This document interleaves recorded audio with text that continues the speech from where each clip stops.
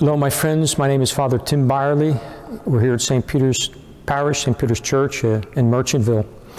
And we're about to launch a beautiful Rosary campaign. And the Collegium Center of Faith and Culture about to launch a beautiful Rosary campaign. And so I just want to say a few words to begin with about the power of the Rosary.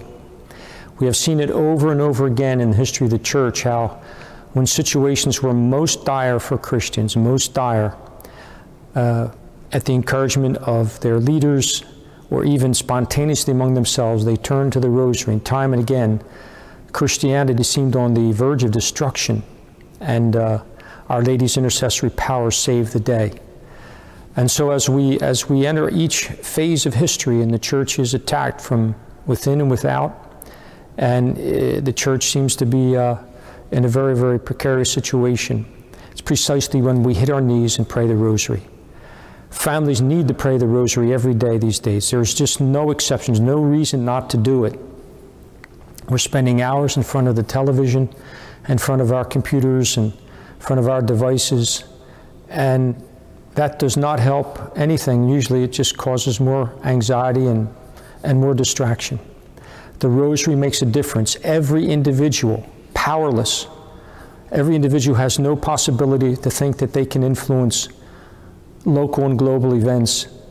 It is absolutely possible to do so right from your own home, falling to your knees and praying the Rosary with your family. And the side benefit from that is the tremendous graces that flow to the family that prays. As you've heard Father Peyton say over and over again, the family that prays together stays together.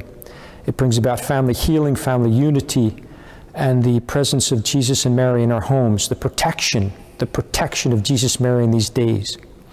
So, my dear friends, it is time for us to take up the Rosary, and we're hearing it from everyone, from Our Lady, first of all, who again and again, when she comes, that's what she asks for throughout history. She asks for the Rosary. She begs us to pray the Rosary, not for her sake, but for our sake, of what it will do for us.